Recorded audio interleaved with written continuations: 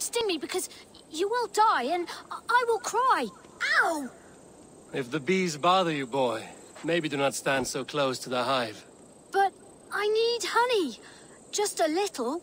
It's for my friend. It's all she likes to eat. She's so gentle and kind, but if she doesn't get her honey, I don't know what will happen.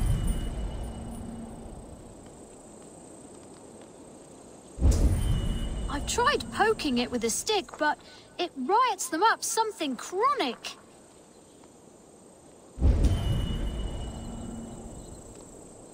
My friend loves honey. She has a very sweet tooth.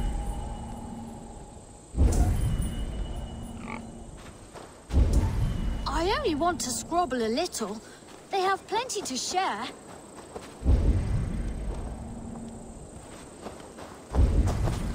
My friend loves honey. She has a very sweet tooth.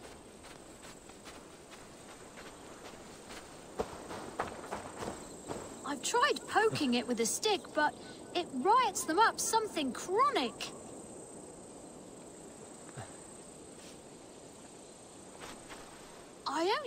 You got the honey? Oh, thank you. Oh, that looks delicious. Leave it on that rock and she'll be right along.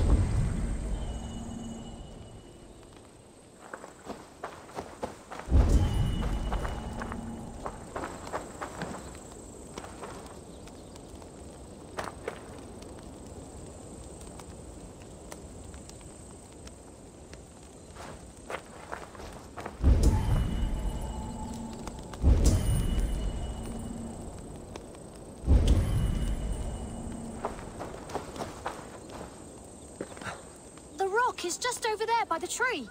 Hurry, before she comes.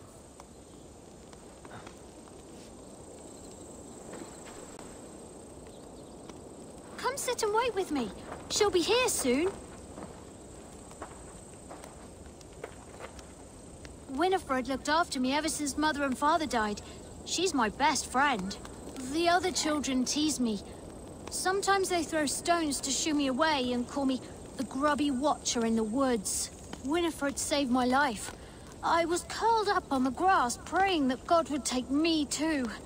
And she scared the wolves away. There you are, Winifred! I got you honey!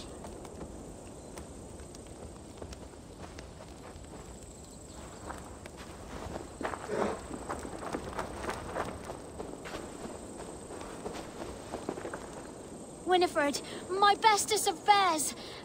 Any day spent with you is my favorite day. So today is my new favorite day. This kind stranger got you some honey. What do we say? Thank you. All that honey must have given you quite a thirst. Are you really all right out here on your own, little one? Silly. I'm not alone with the very best of bears by my side. Goodbye, and thank you. Come on, Winifred. Shall we walk to the lake? Maybe we can splash in the reeds.